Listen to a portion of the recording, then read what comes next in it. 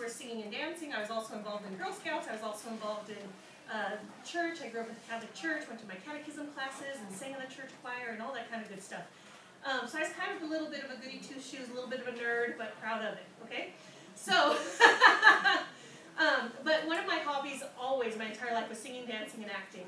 But my mom was fearful that that if I was to get into that industry, I'd end up, you know, a drug addict or an alcoholic, or, you know, you see some of the challenges that the celebrities have. So my mom would always tell me, like, okay, remember, it's just a hobby, it's just a hobby, just a hobby. And she made, her and my dad made it a very big deal about, you know, going to school and getting a good education and going to college and whatnot. But I was able to at least go to college, UCLA, with my hobby, which was music.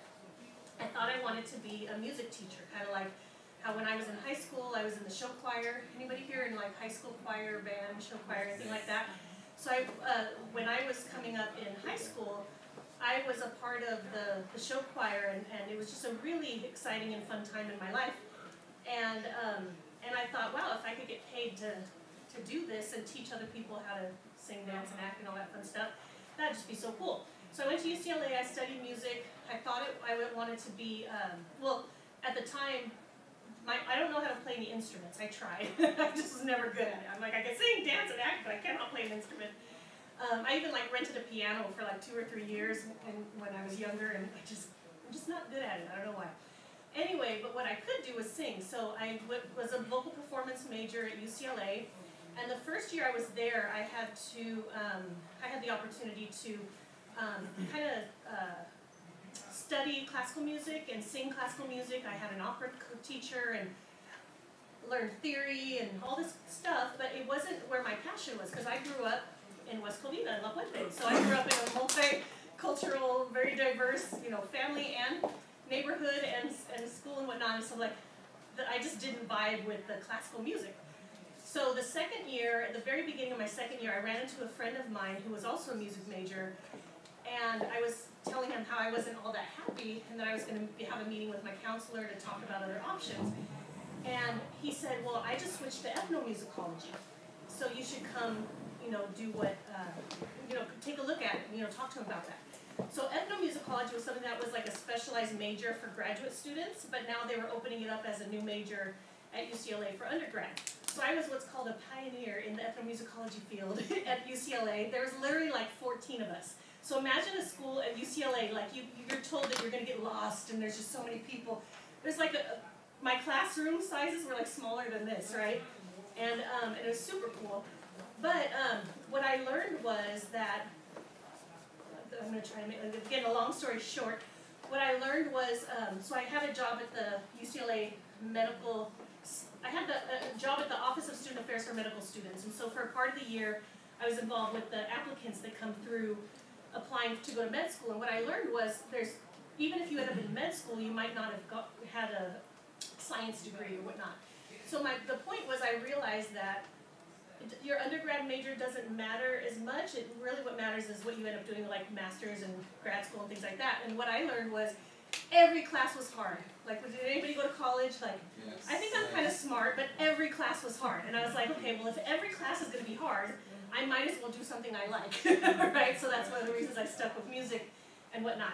I'm going to come back to that in a minute when I'm talking about field training, because one of the things that's unique about ethnomusicology is people thought it was easy because some of the electives were like the electives were easy, I admit it, but like the classes that I went to, they expected me to already have the background in music and be able to like write music and read music and transpose music and write songs and all this stuff, and then use that information to study music from around the world. Well, similarly, I'm going to talk about a builder's mindset pretty soon, and what I was thinking about is, in order to be a good builder, you have to be a good producer anyway, but you're just not supposed to stay stuck there. So you're supposed to use all the tools that you have as a producer to turn around and also be a builder. And so it just reminded me of college. Like, I had to use all of my music skills to then study ethnomusicology. And so I actually had to know more going into the major, even though people supposedly thought that it was easier. So anyway, but when I got out of school, long story short, I did some singing, dancing, and acting, and I did some teaching. I became a substitute teacher, and then I became an emergency credential teacher. They handed me my own second grade classroom because I was doing a good job as a sub. And I taught second grade for 2 years. And while I was there, I had started WFG part-time. I had quit singing and then started, imagine this, I quit singing professionally, but then I ended up recording an album with some friends. Go figure. God is funny that way, right? It just fell in my lap. So I'm recording evenings and weekends. I'm doing WFG evenings and weekends. I'm learning how to be a teacher, because remember, I wasn't credentialed. I'm like learning as I go.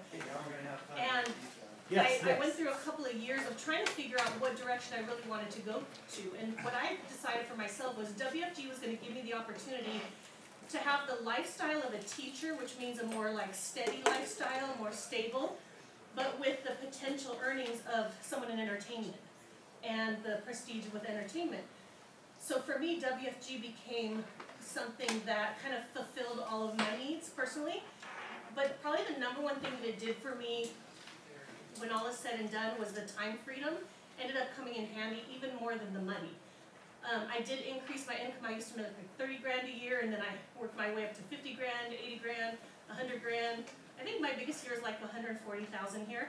But that was when I wasn't working. I made the most money when I wasn't working, go figure. So I'm like, I know that I can make 200 grand or more, you know, as I go through the next year. So now that I'm actually working again. So again, I'm trying to make this a short story, but I'm trying to bring it all together back to you. So when I ultimately quit teaching because I realized that this would do more for me than any other career opportunity. Also, my mom had a massive stroke. She became fully disabled, and I needed and wanted to spend more quality time with her. And I was feeling pulled between being a teacher and being there for my mom. I told myself, well, I have the rest of my life to be a teacher, but I only have one mom, and I don't know how long she's going to last. So I made that decision to be there for her, and then it ended up being a blessing for me in return. Because see, I'm here, and I've been here a long time, and I've been able to help raise my child, be home with him a lot, and now I'm sort of back in the game now that he's 6 years old and a lot more independent than before. So my probably the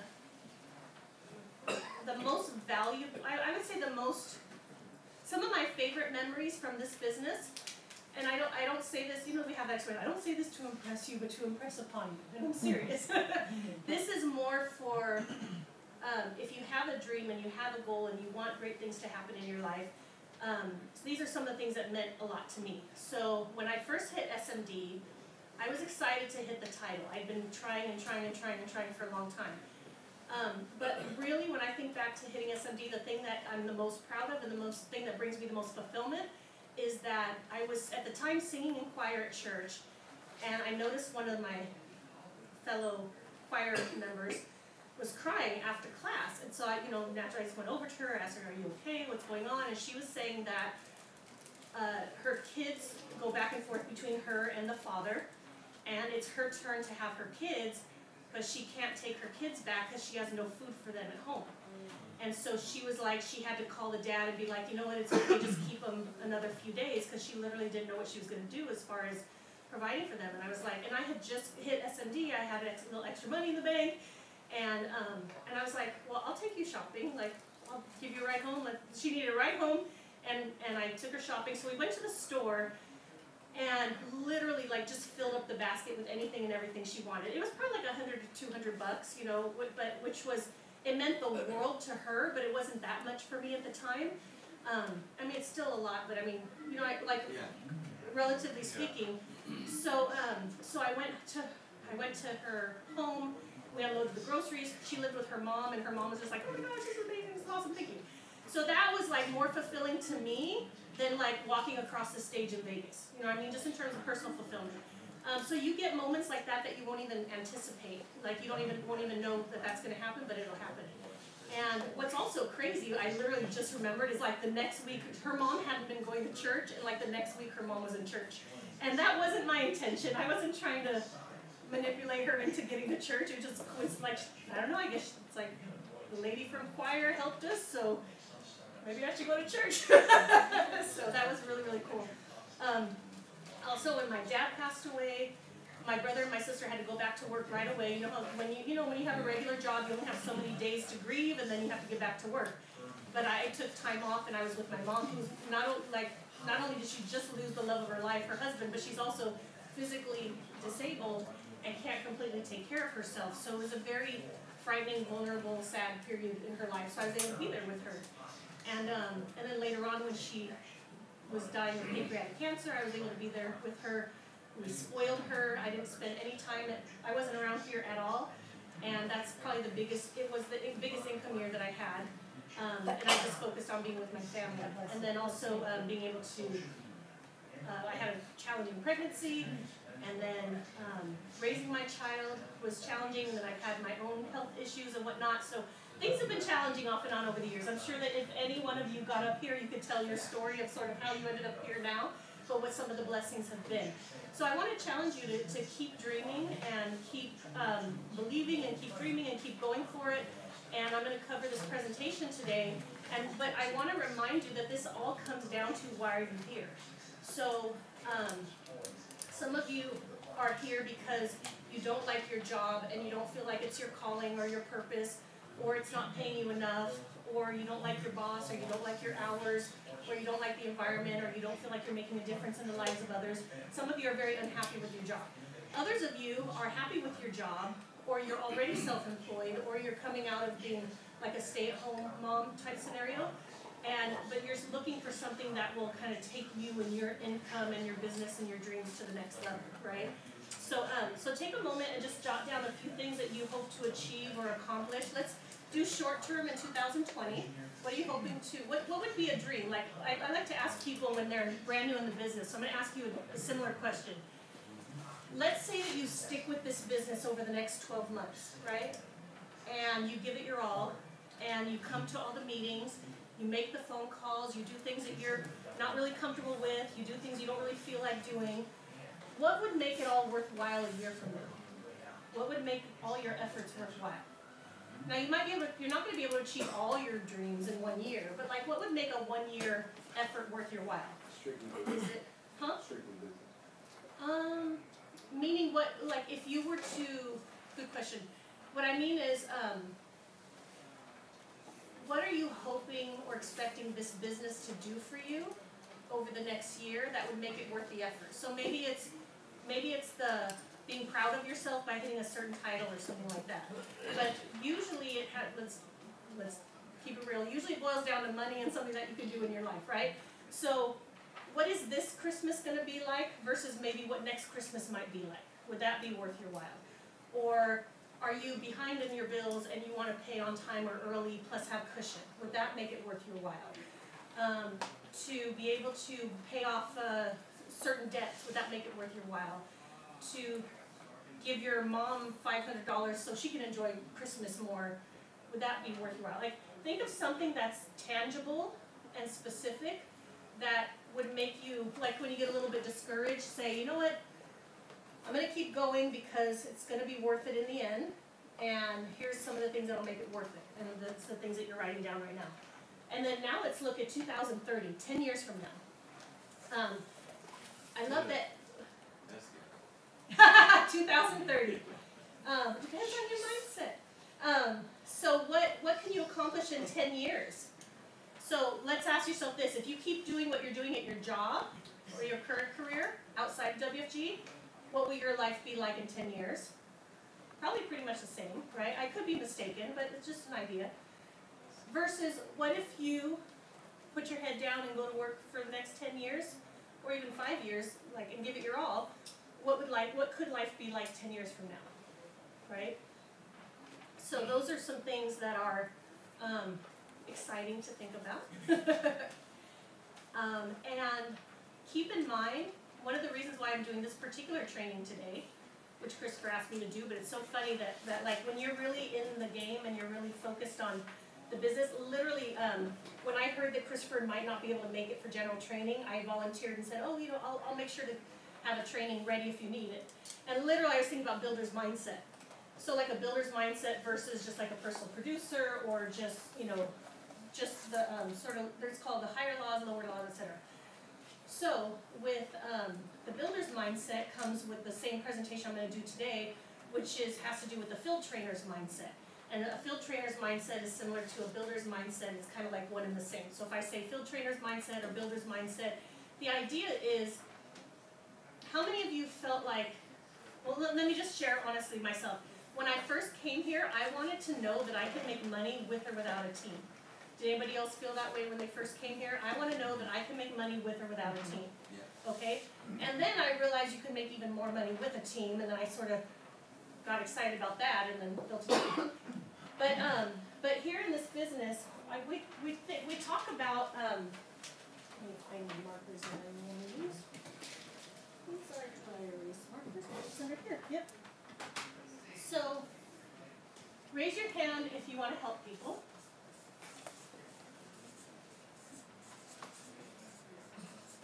And now raise your hand if you want to make money.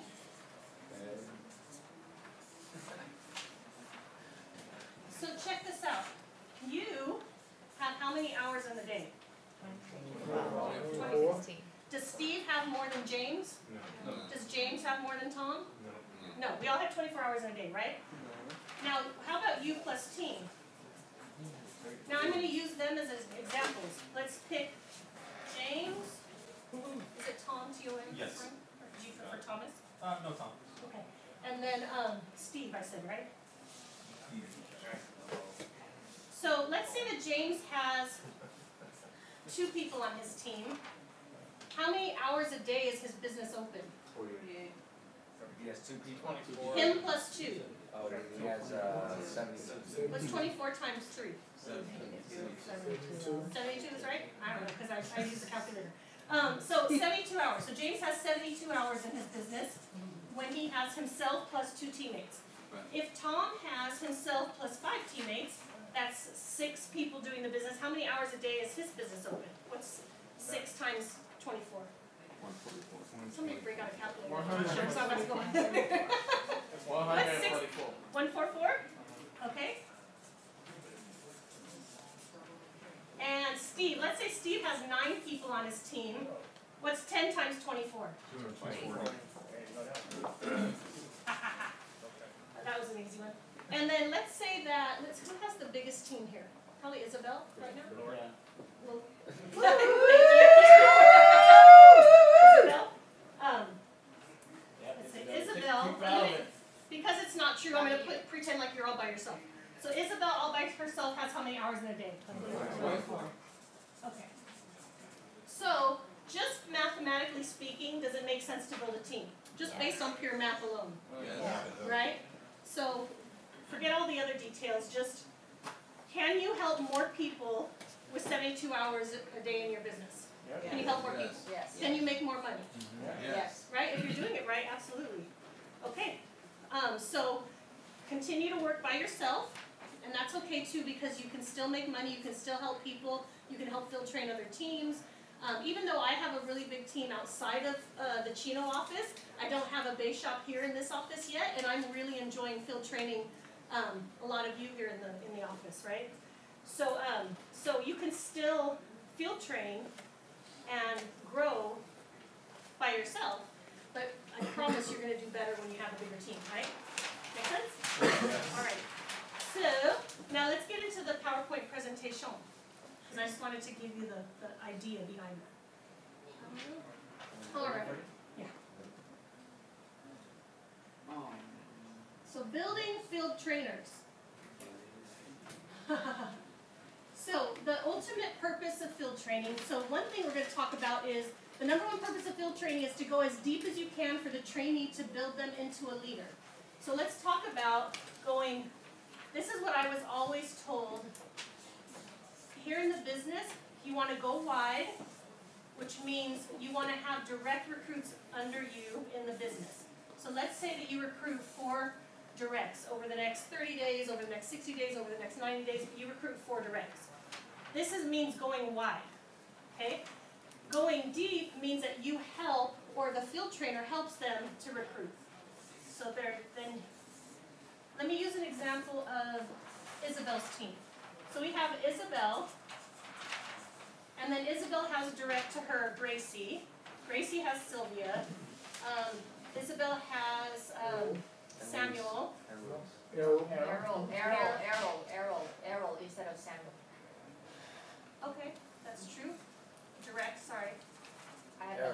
Gracie direct to you? Yes. Okay, and then Vanessa's direct to you? Uh-huh. Okay, who else is direct to you? Dan.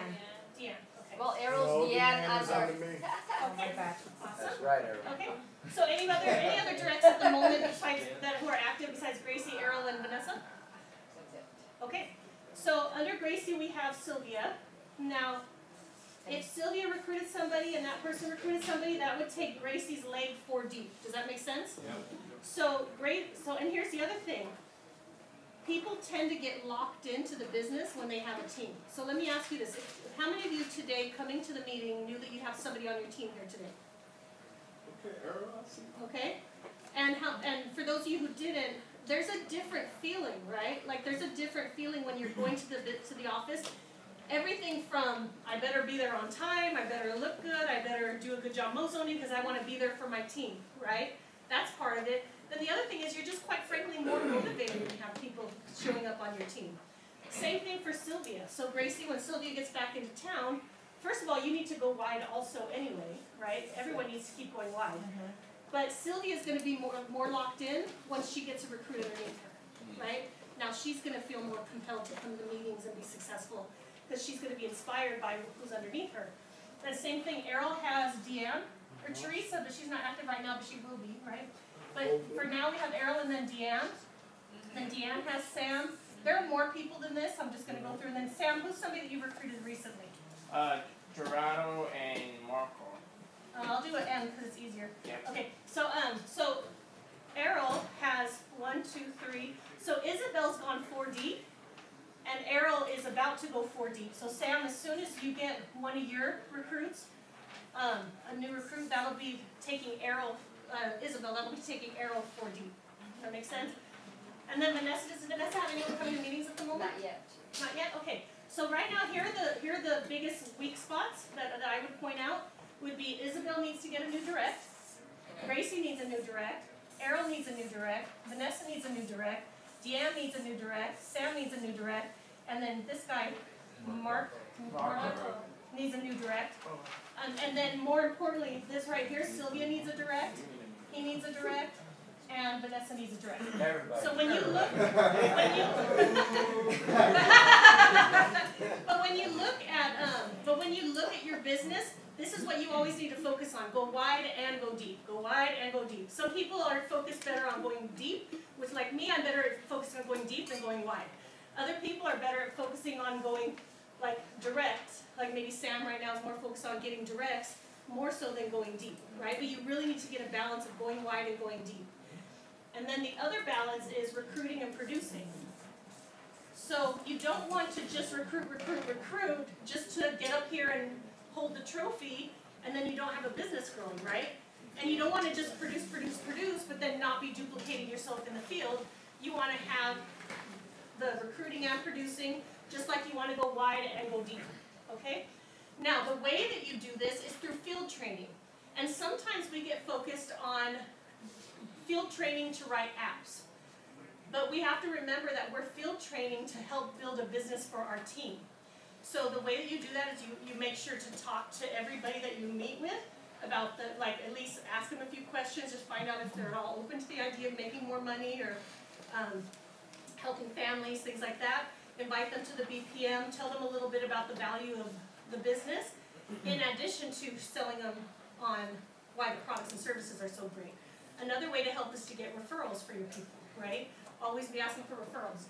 So what we want to do is go deep while we're field training, help them get more people on their team.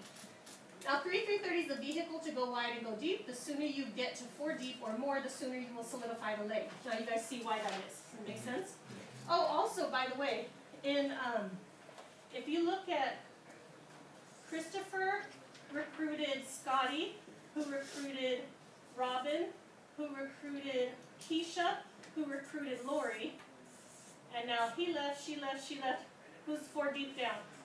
Boom, Lori. So Christopher and Lori are still in the business. See how that 4 deep works? Yeah. Now with Lori, I recruited Maida, who recruited Norma, who recruited Pablo, who recruited Stephanie, who recruited Melinda. Gone, gone, gone, gone. 4 deep. Right? And then with Nikki Cannon, I don't remember exactly, but I think she was about 3 deep. She wasn't direct to Christopher right off the bat. So she was about 3 deep, because somebody else recruited her, and then I think it was like a recruiter, and then Christopher. So, so those are just some live examples of going deep. Make sense? Yeah. If you focus only on 3 recruits and 3 sales, you'll lose sight of going deep. Go 4 deep every time. That is a solid leg that will last a lifetime. So here's a big, big challenge. You're always told to lead from the front, true? Sure. So when you're leading from the front, you're constantly thinking, if you're focused on 3 through 30, you're like, okay, who are my next 3 recruits? Who should, and the reality is if you get 3 recruits, you should get 3 clients. Make sense? Yeah. Because anybody who comes into the business should become a client, because why, really, let's think about this.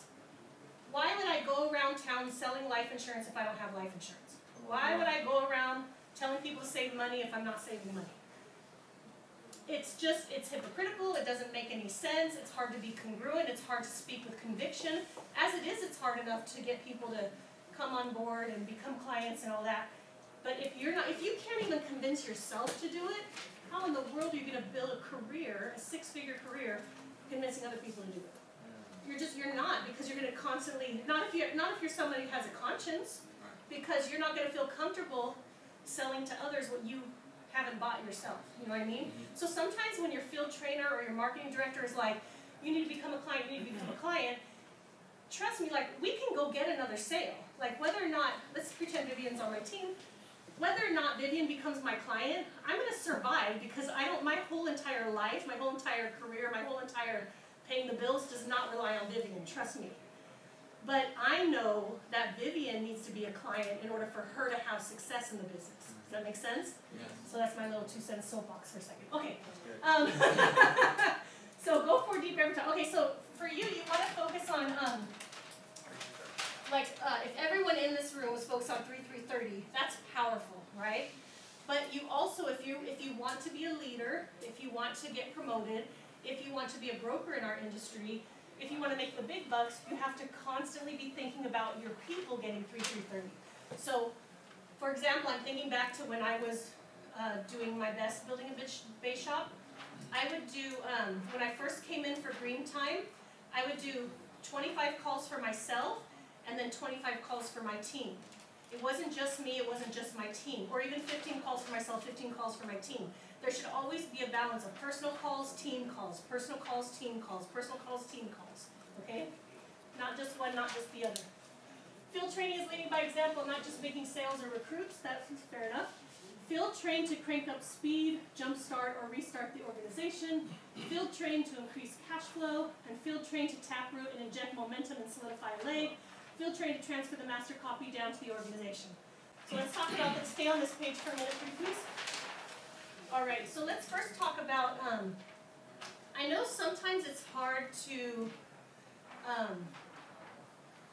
sometimes it's hard to keep the presentation completely duplicable is the right word, but I like saying duplicated.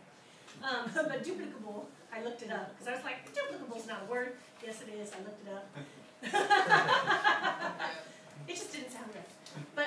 But if you do, sometimes it's hard to be completely duplicable, because you've seen different people do the presentation different ways, and so on and so forth. But let's talk about some of the things that are the most common in any presentation, whether it's an ASAP or a kitchen table or a group presentation, okay? Let's talk about so what's a common thing that we do with all appointments? So first of all, that's a good one. I'm going to say build rapport. On every single appointment, no matter where you are, whether they come here, you go to them, whether you're in a hurry or not, whether you started on time or not, whether they're in a good mood or not, especially if they're not in a good mood, you've got to build rapport. Building rapport is based on finding commonalities, sincere compliments, and when I say find commonalities, find any connection to them. Like, let's say I'm meeting with a dentist or someone who's a dental assistant. I've never been a dentist or a dental assistant, but I have a client who is a dentist. I also have, my mom was a dental assistant when she was younger. My cousin is currently a dental assistant. So like, you couldn't reach the branches out that far. It's just a way to connect with that person, right? If you have dogs, make sure, if they have cute little dogs, make sure, oh yeah, I have 2 dogs too. Like rapport is about getting to know them, as well as sincere compliments, but a lot of it is like finding something that you have in common with those people, okay? The other thing is what we call credibility, or what I like to call edification. Edify the trainer, no matter what kind of appointment it is, always edify the trainer. Why do we edify the trainer? Is it because the SMDs were so full of ourselves, we just like for people to say good things about us all the time? Yes. Just kidding. So I've given this example before. So let's say that, I'm going to use Gracie as an example because she has 2 daughters who just got married. Or I'm going to use your son, Joseph, okay?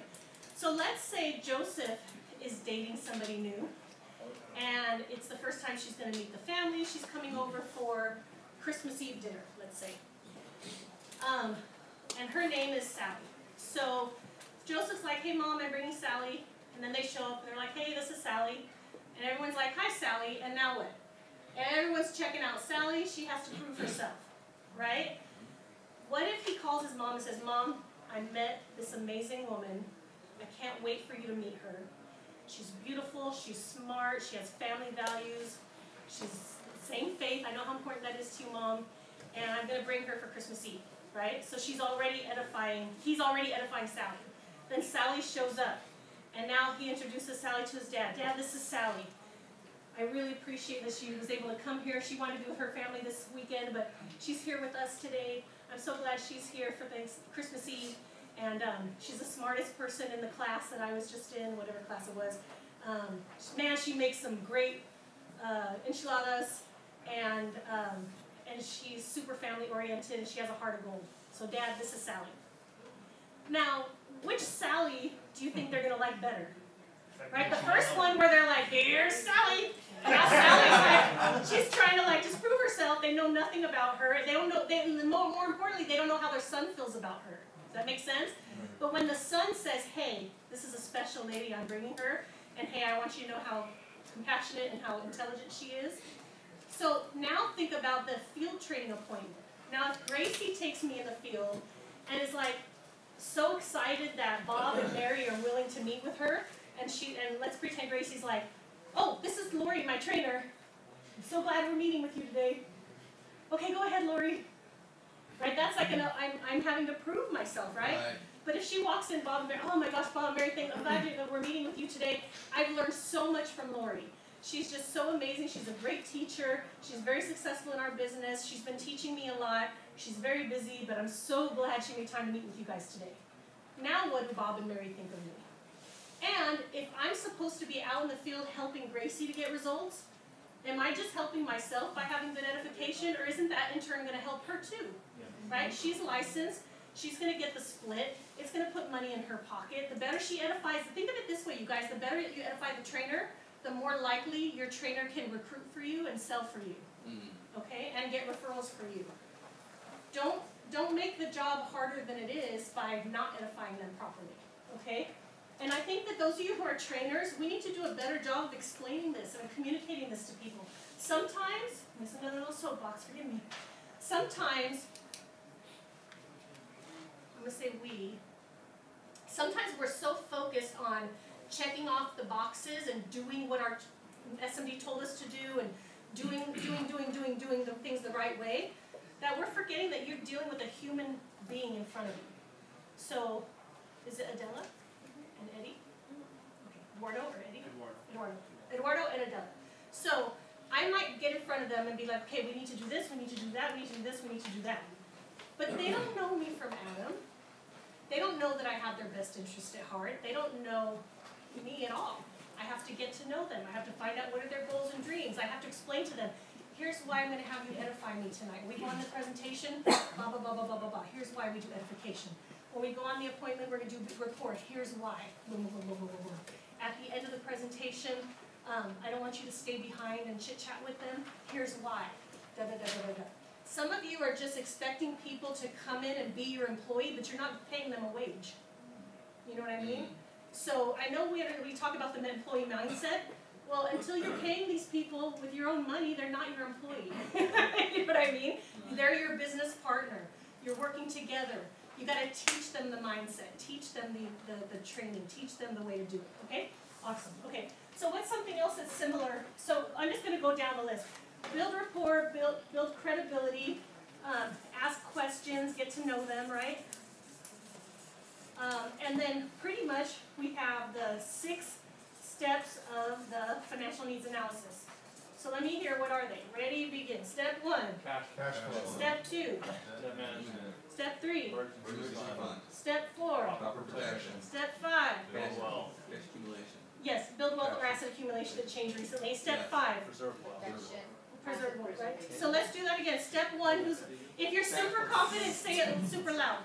Step 1 is cash flow. Good. Step 2 is debt management. Step 3, emergency fund. Step 4, Proper proper protection. Step 5, build wealth or asset accumulation.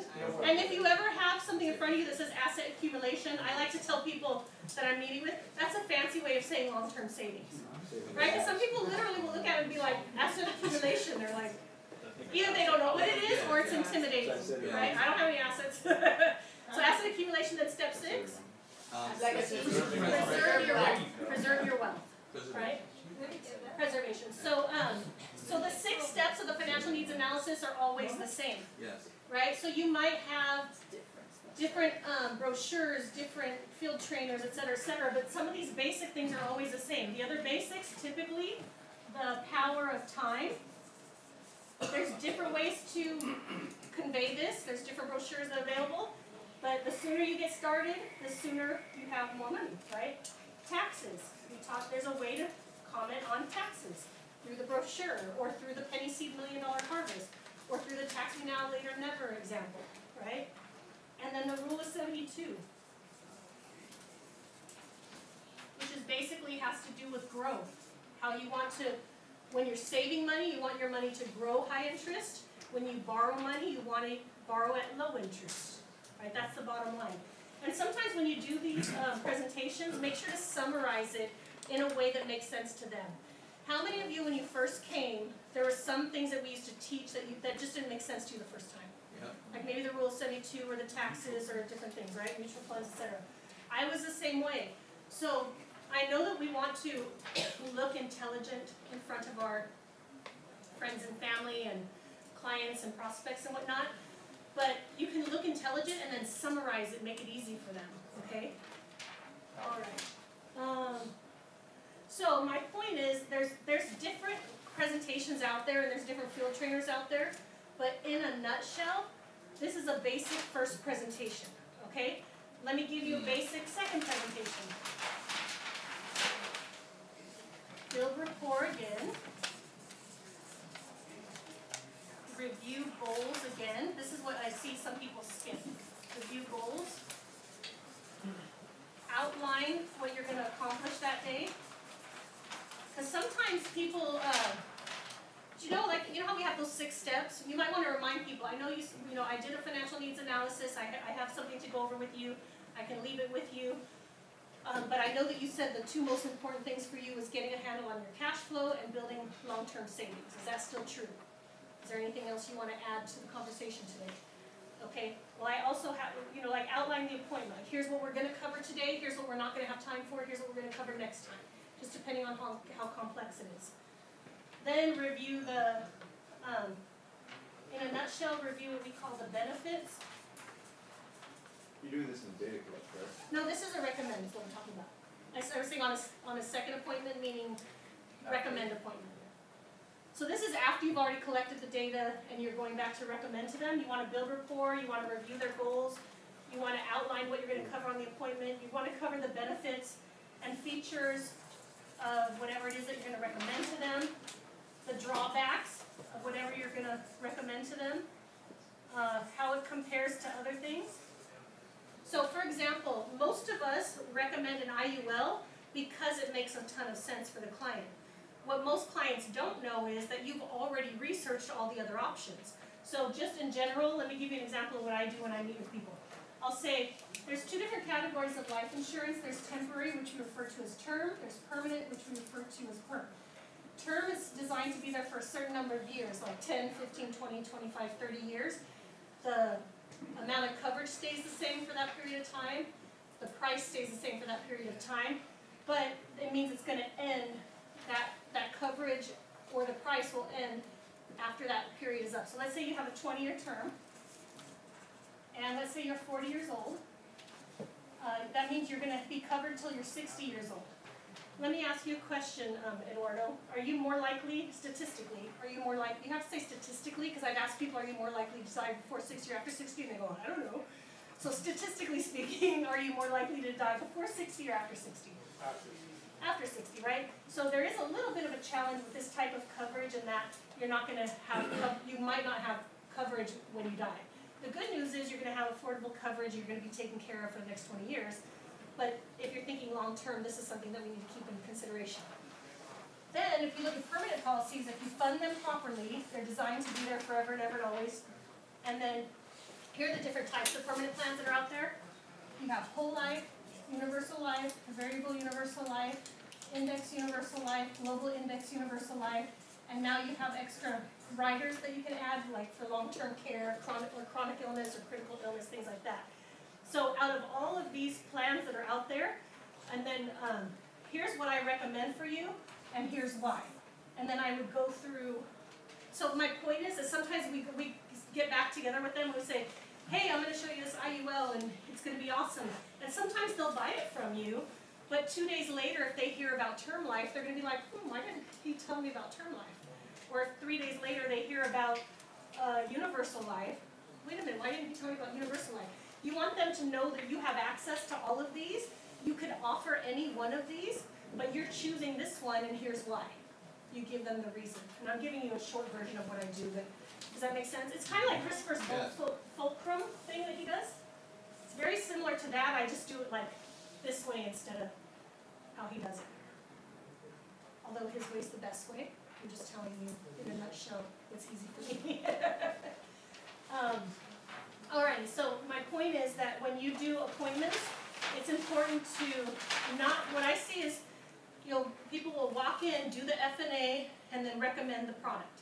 But there's a little bit more to it than that, in my opinion, to help set up the appointment properly and to make sure that they know that you've already taken into consideration other products and services that you could have recommended. Does that make sense so far? Yep. Awesome. Okay, let's go to the next page. Field trained to detect a potential new builder or create a recruiting explosion. You guys ever heard Dan talk about find your rabbit? Yeah.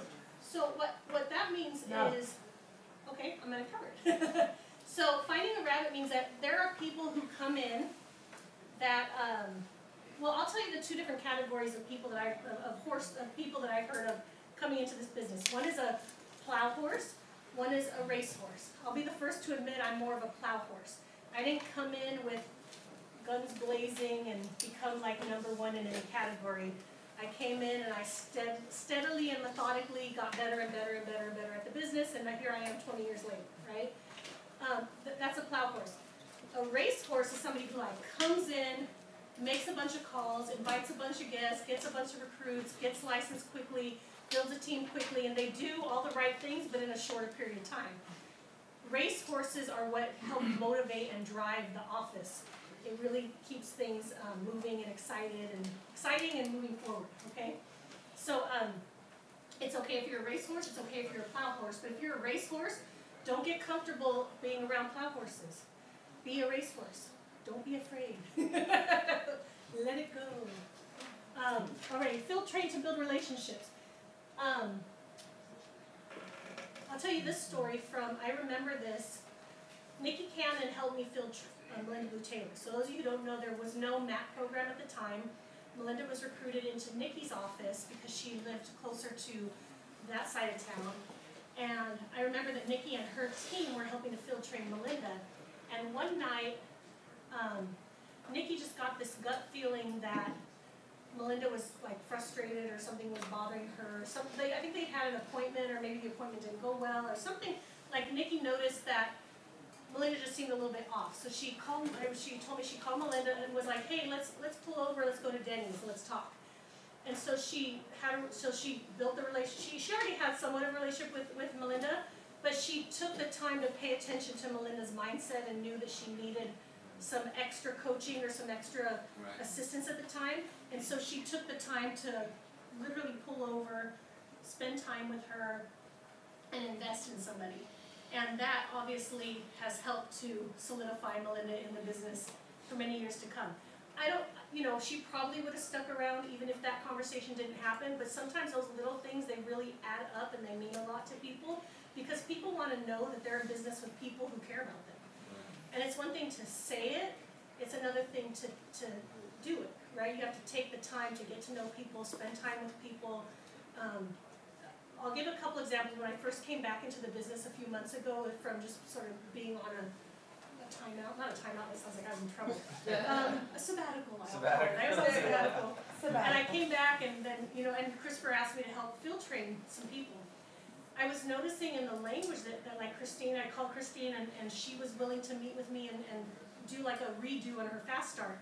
She was like, oh, well, I'll meet you halfway, I'll make it easy for you. And I was like, well, I appreciate that, but that's not the system. The system is we go to your home, I meet the spouse, we're in the comfort of your own home, we build a relationship, I get to know you and your spouse, and we go from there, right? So make sure you're not so busy that you're skipping steps or that you're trying to make it convenient for yourself or others. Do the business as it's laid out, as it's designed, because you're going to end up getting more results that way. Does that make sense? All right, cool. Lori, Yes. and you're also training the person too. Like when you set the example, like this is the way the That's a system good point. goes, you're also training them to do it. So the system doesn't get watered down. Yes. Yeah. Very good. True. It makes it more duplicable. So, awesome. Oh, can you go back to that same one? Oh, sure. Okay. Field train to build relationships. Field train to earn the right to ask your people to go out in the field. This is another one. So, if Tom, who's your upline? Steve. Coute? Yes. Okay. So Steve Coute recruits Tom. And now you're married, Tom. What's your wife's name? Elizabeth. Oh, that's my mom's name. Oh, my mom is the best. Does she go by Liz or Elizabeth? Liz.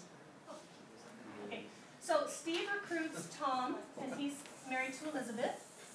So Steve gets to do business on Tom and Elizabeth. Meaning, even if Tom's licensed, he's not supposed to write business on his spouse. Steve is supposed to write business here. Also, anything that's in the, any underage children, I'm going to say kiddos to reflect under 18. Any policies should be, that are done on the kids should also go, Steve should be the field, the writing agent, yeah. Steve should be the writing agent for Tom and Elizabeth's policies and savings plans and 529s and all that stuff, and the kids, right? Now, that way, when Tom turns around, he recruits 7 different people over the next 90 days. Now, he's earned the right to become the writing agent on all of their stuff, right? If everybody wrote business on their own family, you'd run out of business because everybody's being focused on doing the same thing, right? But you give up one to get dozens. So say that after, repeat after me. You give up one to get dozens. So that's, now I had a conversation with Gracie recently. She has grown children. So I said, well, I think the most fair thing is that me and Isabel are it's appropriate for me and Isabel to be on the apps for these people, but if you take me in the field to meet with your grown kids and their families, then I'll split that business with you. Because they're considered, anything outside of the immediate family, I consider that like a regular field trained appointment, whether they're related to you or not. Does that make sense? Yeah. I'm just talking about the immediate household is really what we focus on as far as the training stuff. Okay. Field trained to earn the right to ask your people to go out in the field. Also, so imagine if Warner came in the business, refused to do field training appointments, and then now he's like trying to convince everybody he recruits to go take them in the field. Would that make sense? No. No, so again, you give up your own warm market in order to be able to work in the warm markets of everybody you recruit for the rest of your career. In fact, I'm going to show you I love this example. Okay, so let's say that, so let me start with this. If you had an unlimited budget, and in 2020 you wanted to have either a huge birthday party or like an anniversary party, and you have no budget, how many people would you invite to this party? Give me a number. You had no budget. If you had an unlimited budget, how many people would you invite to this event? 300. Who else has it? 200. 200. How many? Thousands. Thousands, okay, I like that. Thousands. When me and my husband first brainstormed our wedding list, it was 500 people, and we stopped at that because we're like, okay, we know we're not going to invite 500 people, so let's stop now. We ended up inviting 200. But here's my point. 200. If you have a guess, so it's fair. And then, have you guys ever? I'm going to be really crazy now. Have you ever been to a funeral before? Yes. How many people typically show up with all the festivities combined? How many people typically show up to a funeral? It varies, but maybe 50, maybe 100, 200, 400, right? So it's very, very, very reasonable to say. It's very reasonable to think that any new recruit would have 100 people that they know. True? True. Yeah. Okay, everybody stand up. Stomp 3 times. Have a seat. Take a deep breath. Refocus. We're in the home stretch here. Let me just finish this up, okay? Okay, so let's pretend Sam has a new associate. Yes. He talks to us about building a top 100 list. Yes. Now that I've given you those examples, is it extremely reasonable to think that any adult human being probably knows 100 or more people? Fair enough? Okay. So let's say that he sits down with his new recruit, Bob, and Bob creates a list of 100 people, okay? Out of that 100, we ask him to narrow it down to the top 25 that we're going to call first. Out of that top 25 list, let's say 10 people say that they'll go ahead and come to a meeting or do an appointment, okay? Let's say out of those 10 people who actually take a look at the business, that 3 of them become new business partners, called VPs. 4 of them become clients, and the other 3 do nothing except for give referrals. So if he has 3 new business partners, what kind of list has he just created for himself in his business? 300 list, right? Because they should each have 100. If he got 4 new clients, and let's say each client gave an average of 5 referrals, that's 20 referrals, right? If 3 of them gave him 2 referrals, that's 6, right? Okay. So check this out. Sam's new person, Bob, potentially just gave up 10 potential clients right now, right? A scarcity mindset is, oh my God, I'm giving up 10, I'm giving up 10, I'm giving up 10, and people stop and they quit the business, right? But here's what really happened. He gave up 10, he gained 326, and he still has 90 more people to go talk to. So now that's not 10 anymore. So he gave up 10, and he now has 416 people to go after. Was it worth giving up 10? Yeah. And now, for all 416 people he follows up with, if all of them were willing to give up 10 field training appointments, that's 4,160. Was it worth it? Yes. Okay, so that's how our business is supposed to work. But you have to get used to explaining it in a way that people will not just understand, but like really enjoy and buy into. Like, oh, that's why, right? Because now, when Bob goes out and recruits 3 more people, now Bob has earned the right to field train. Well, if he's too new, no. But anyway, when you become a field trainer, then you earn the right to go out on 10 field training appointments with all these other people, right? It's awesome, I'm telling you, okay? It works. Field train to run the system, not talk about the system, create a habit of action, duplication, and coachability to the new training. So it's all of us who are SMDs have for sure run the system before. But I admit that sometimes we're in and out of the game, and sometimes we're doing it more than others, et cetera, et cetera. But if you want to be a strong field trainer, it's not about just telling people what to do, you have to go do it with them. That's why I've been a big fan the last couple of months. I'm like, okay, if I'm gonna do this, I'm gonna do this. So I'm making calls for people, I'm running interviews for people, I'm doing ASAP appointments, I'm doing Zoom appointments, I'm doing field training appointments, client appointments, all of that stuff, because it's a win-win for everybody involved. Make sense? Cool. All right, next. So, I know this was, this week was a distraction, right? There's a little thing called Thanksgiving, and it's possible, even though it was Thanksgiving, a lot of us still had guests, we still had appointments, we still had activity. But if you somehow, some way got distracted from setting up your schedule for the next week, I would highly, highly encourage you to not go home until you get some appointments in your schedule for next week. Make sure to work with a trainer. If you're not an actual validated field trainer, make sure you're working with a trainer to make those calls, because you must have appointments lined up for the next 3 to 7 days. You must book at least 3 appointments a night, overbook or double book in case of cancellations. If you don't have appointments next week, have a sense of urgency, turn into a state of emergency. In the worst case scenario, drop by or stop by with a new associate. You are 1 recruit away from an explosion. So the stop by, drop by would be if, let's say, Gracie, you and I are having trouble calling people and getting people live on the phone, but you have some, let's say you have some family members who you're allowed to just show up and knock on the door and pop in, or give them a call like, hey, I'm in your neighborhood, I'm coming by in 5 minutes. Then you go with your field trainer, you just knock on the door, just say hello, introduce them to me, and then we just have a brief exchange, and then it makes it that much easier. Be like, hey, you know, we were out running appointments together, I'd love to come by and see you guys sometime. Obviously we don't have time today, but is this generally a good time for you? What if we came by next week and we just hung out for about 30 minutes? I can show you what I'm doing, what I'm up to.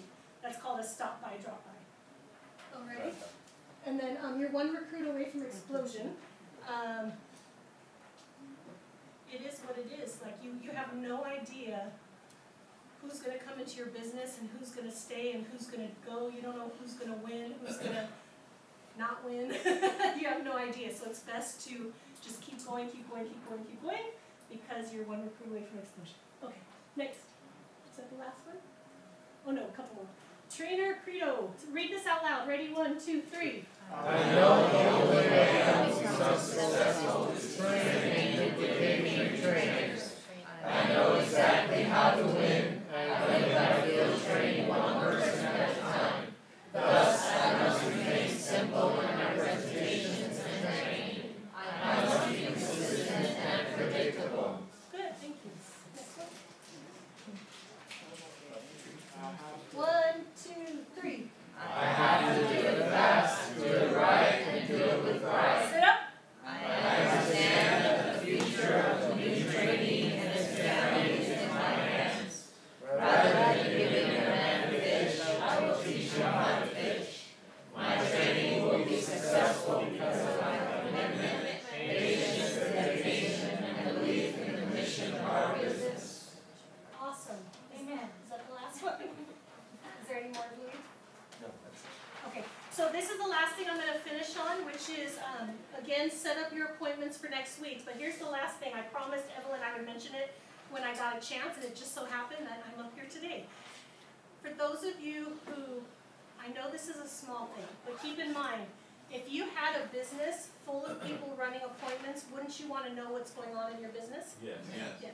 So with Christopher or Dean or Steve or myself or Ricky, if we have teammates who are running their business, we want to know what's going on in our business. Also, it's better for you to track and follow up with what you're doing. Also, Christopher on Christopher's team, he has Evelyn helping with some of the follow-up, which is amazing. So make sure that based on when we're here each week, I'm seeing that usually on average a few people in the room have 1 or 2 or 3 pieces of business they're writing each week. There's no reason in the world why you can't take 5 minutes to follow up, to put in BSC Pro your 1 or 2 or 3 apps that you did this week. There's like no excuse whatsoever. So just make sure to get that done. I know it's easy to put off. She says that I'm one of the best communicators. Even I feel like I've fallen behind sometimes. But just make sure that you don't use any excuses. Just be respectful, be kind. Evelyn, I'm telling them that they have no excuse not to fill in VSC Pro Yes, and thank report you. their apps. Thank you. Yes. So if you get 25 in 1 week and you have problems, then then reach out and ask someone for help. Otherwise, if you're doing under 10 apps a week, there's no reason why you can't fill that in and keep it updated. Sound good? Yes. Now say, I will get 10 apps a week. I will get 10 apps a week. I will get 10 recruits this month. I will get 10 recruits this month. I'm fired up.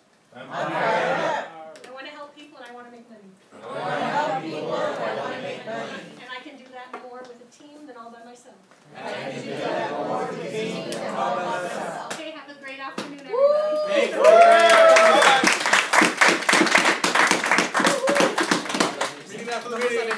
Good job, Archie. Good job.